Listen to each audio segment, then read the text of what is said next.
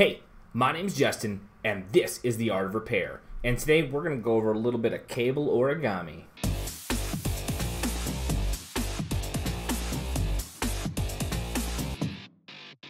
Cable origami? No. I'm not doing that today. I hate doing iPads. No, we're not talking about the power volume flex. Today we're talking about iPhone batteries. Everybody's favorite subject. And if you've ever tried to put an iPhone battery in and that battery was new, you like that? New. Sometimes you'll come to find that they'll come in and the cable's going to be all flat. It's not going to be like the one that came in the device. And, you know, I've seen people do everything with these batteries. Like, I'll open up phones and the battery will be sitting on top like that. I mean, I've got some that, you know, I've had them come in, they're ripping and they're under it and they're bent and they're all jacked up in every which direction, okay? And today we're going to solve that. I'm done seeing it. So I'm going to show you how to do it right because it's a very, very extra simple maneuver, okay? So we're going to jump over here to the microscope for a second. We're going to take a look-see here. And we can see our little iPhone cable. All right, this little bitty cable right here is the cause of so much frustration.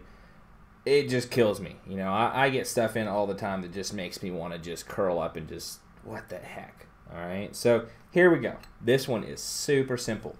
Let's take a look at how thick the battery is. Okay, you see that? That thickness right there? All right, so now that we know how thick the battery is, we can see right here. There's actually it's almost segmented. Well, how about that? All right, but this isn't really something you're going to see unless you look at it up close, okay?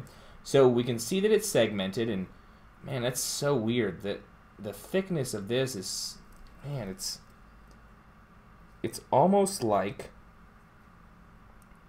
that thickness corresponds directly to the battery. Huh.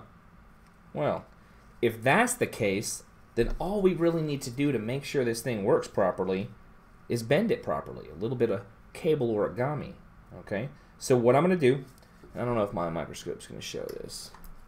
Yeah, I don't think so.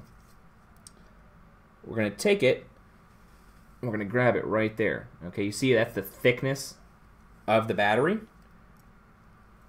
And we're going to bend it with our tweezers flat so that it bends evenly. Once it's bent, we can continue bending it with our finger if we need to.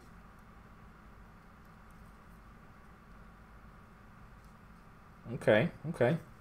Well, how about that? It's in the right direction now.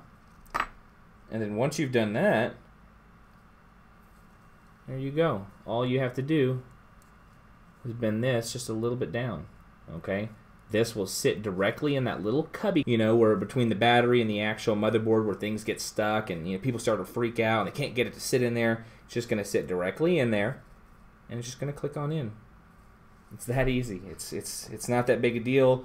But, you know, it is a big deal because of how much I see that it's not done correctly. Just so you know, people do ridiculous things with batteries. If you go back and check out my old CTIA video where I went back and, you know, I opened a device up to help a gentleman out, you'll see that, bam, the battery wasn't put in appropriately. It was put in completely wrong. So it is an issue, and, you know, I see this kind of issue coming out of places that it shouldn't, okay? Just the same as I see people still prying up batteries. It's a thing, and it shouldn't be. So hopefully you learned something today.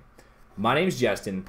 This was The Art of Repair. Don't forget to like, don't forget to subscribe, make sure you hit that notification bell, and have a wonderful day. I'll catch you next time. Don't forget, guys, if you're interested in any of the tools I use, check out the description below. I even have my own custom tools that I sell down there as well that literally do not exist anywhere else on the planet except from The Art of Repair.